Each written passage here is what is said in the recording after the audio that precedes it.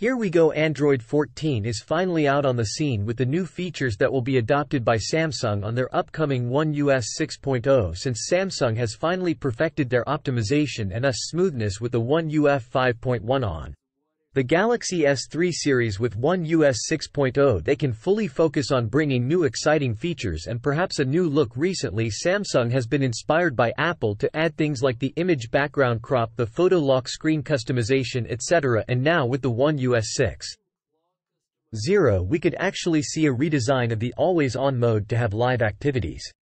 Samsung One UI 6.0, based on Android 14, is set to bring new features and a possible redesign of the always-on mode.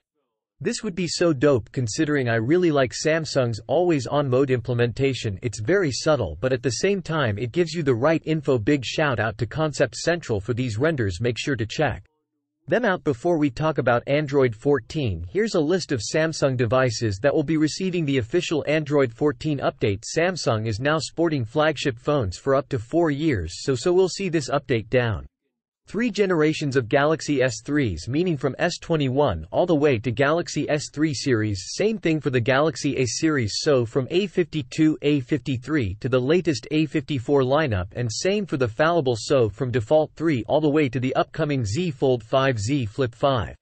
As for the release date, you can expect this to happen somewhere around October of this year. Now on to the new Android 14 features that we can expect to be on the One UI 6.0, starting with even more system-level polish under the hood.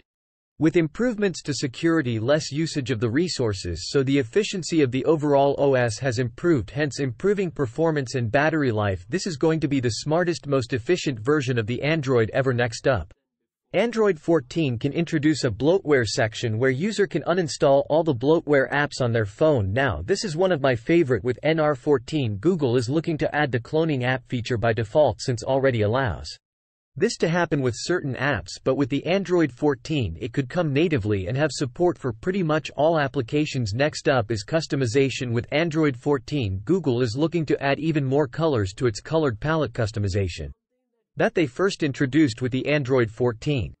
Moving on to predictive back tab, one of the things that could be a bit confusing for new Android users is the back gesture. Thanks to the new predictive back gesture, users will be able to tell whether the back gesture will take them to the home screen or to the previous page within the same application or to a separate app entirely. Android 14 also adds even larger font with an increased limit up to 200% compared to the 130 of the Android 13.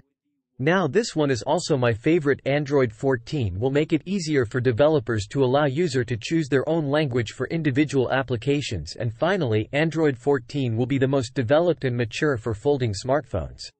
This is a treat for Samsung because one of the things that Google has worked really hard on with Android 14 is to have seamless optimization for different aspect ratios, especially that we see with folding smartphones, making it very easy for app developers to optimize their apps for these larger screens with the Android 14. With Android 14 we can see an even better experience with the falling smartphones, so these are some of the core new ANA 14 changes that will be the part of One UI 6.0. Google is planning to release 4 more developer previews until we see the official version, so we're gonna see even more features with a future build. As always, let me know your thoughts in the comments section below. With that being said, I'll see you